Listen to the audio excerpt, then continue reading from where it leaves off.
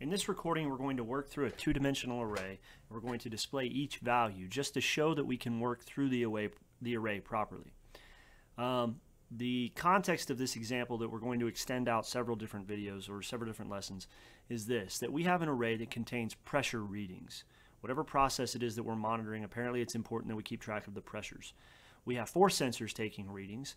The first row is sensor 1, the second row is sensor 2, the third row is sensor 3, and the fourth row is sensor 4. Now each reading is taken every 6 hours, which means we have 1, 2, 3, 4, 5, 6 columns in each row. This represents 1 day's worth of pressure data. So, okay, here we go. So to work through this array, I simply want to display each element, and the functionality, or at least the mechanics of it, look like this. I want to say for I equals 1 to the number of rows. Since we usually talk about arrays, rows and columns, let's go row by row first. And I want to say 1 to 4. And then once I'm in a row, so I want to start in row 1, and then I want to move to row 2, and then to row 3, and then to row 4. But when I'm in row 1, I want to start in column 1, and then I want to move to column 2, column 3, column 4, column 5, and column 6. So now we're going to say for j equals 1 to 6. So now let's just end and end. We're going to put the meat of what's going on right in here, which is going to be nothing more than a display statement, but we're going to figure out what we're going to display in a moment. Let's just look at how this works really quickly. We're going to step into I. We'll say that I equals 1, and then we come down. Then j will equal 1, then 2, then 3, then 4, then 5, then 6. Then we're done with j, so we're going to leave that, but we haven't left our outer loop, so we're going to come back up. Then I will equal 2. Then j will equal 1, 2, 3, 4, 5, 6. Then we'll come back up. I will equal 3. J will equal 1, 2, 3, 4, 5, 6. And then I will equal 4. Now the way this will look in the array is the following. We're going to start in row 1, so we're going to attack these 6 elements first. We're going to start in column 1. So as the loop iterates, I will equal 1, j equals 1, I equals 1, j equals 2, I equals 1, j equals 3, j equals 4, j equals 5, j equals 6. Then I equals 2 and j equals 1. I equals 2 and j equals 2. I equals 2, so I hasn't changed. J equals 3, j equals 4, j equals 5, and j equals 6. Then I will change to 3. J will start at 1, go to 2, to 3, to 4, 5, and 6. Then I will go to 4, 1, j equals 1, and then j equals 2, and 3, 4, 5, and 6. And then we're done. Now in here we want to display some value in the pressures array, so I'm going to copy that. I'm going to paste it. But we need to reference the value we would like to display based on its index. And its index is nothing more than the row and column. Well, I takes us through the rows, 1 through 4. J takes us through the columns. So at the end of this, I need the index or the element at index I, comma, j. And if I run this, we get the following. If I look down in my command window, I should have 489, 370, 550, 489, 370, 550, 46, 172, 46, 172, 32. Good. And then 146, 284, 558. Now this is going to get a little tedious because, well, it's going to be hard to keep track of all of this. So we're actually going to build out our display statement. Now we could do it in one of 2 ways. We can build a character array and then display that character array, or we could just display this. We're actually going to do both. So I'm going to type temp underscore str, which just stands for temp string. Sorry, missed my keys. And now we're going to build this. We're going to say the element at location, and then I need whatever the row is. Okay. And column. And then I'll need whatever the column is equal to, and then I'll need whatever the element is. Okay. Now here I need the row number, here I need the column number, here I need the element.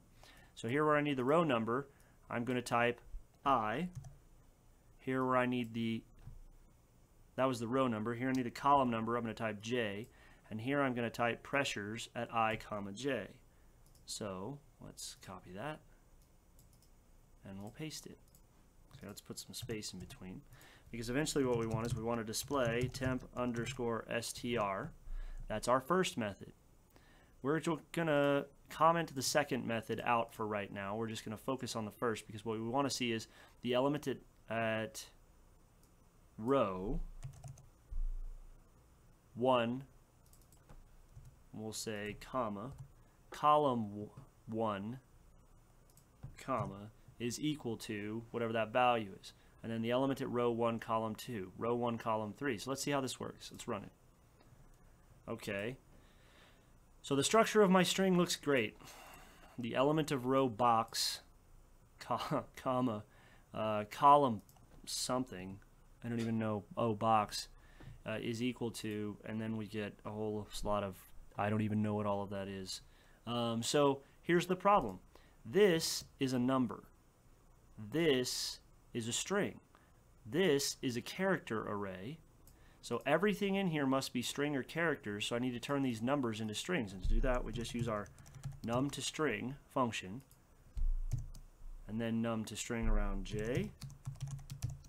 Because again, the entire array has to be the same type of data, so you can't intermix strings and numbers. Now when I run this, this is going to change. Let me go through. The element at row 1, column 1 is equal to 489. That's correct. The element at row 1, column 2 is 370. That's correct. The element at row 1, column 3 is 550. That's correct. Now again, we're building this example so that we can display a warning eventually, but we're not going to get to the end of that in this example. So the next thing that we need to do is we just need to come up with our second way of displaying this information, because we could do this, or I could take this entire array, copy it. I'm saving this entire array into temp string, and then I'm displaying temp string.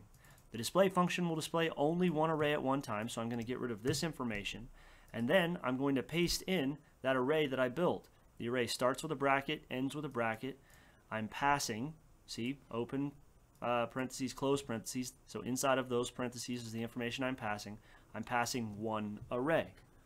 So when I run this, I'm going to get 2 of each statement so that we can see each one of these. The element at row 1, column 1 is 489. The element at row 1, column 1 is equal to 489. So those are the same.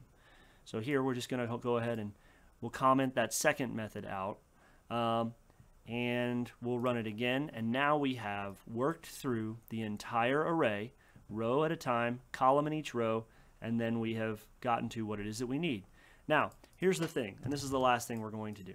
Okay, I want to display, again, a blank line, and I want to take this entire thing minus this, but we'll just copy it and paste it right down here, because in our first example we went row by row and then column by column through each row. Here I want to go column by column and then row by row through each column.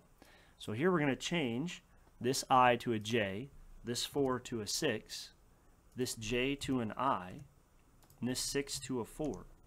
Now there's nothing else that I have to change. The only thing that's changing now is structurally, instead of seeing all of the row 1 information, then all the row 2 information, then all row 3, then all row 4, you're going to see all of column 1, then column 2, then column 3, column 4, column 5, and column 6.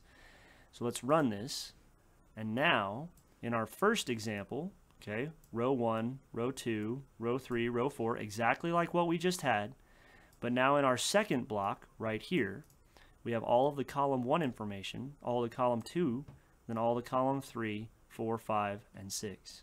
So these are 2 different ways to step through every value in that array. We can go row by row and column by column in each row, or we can go column by column and then row by row in each column. Go down column 1, then 2, then 3, then 4, then 5, then 6.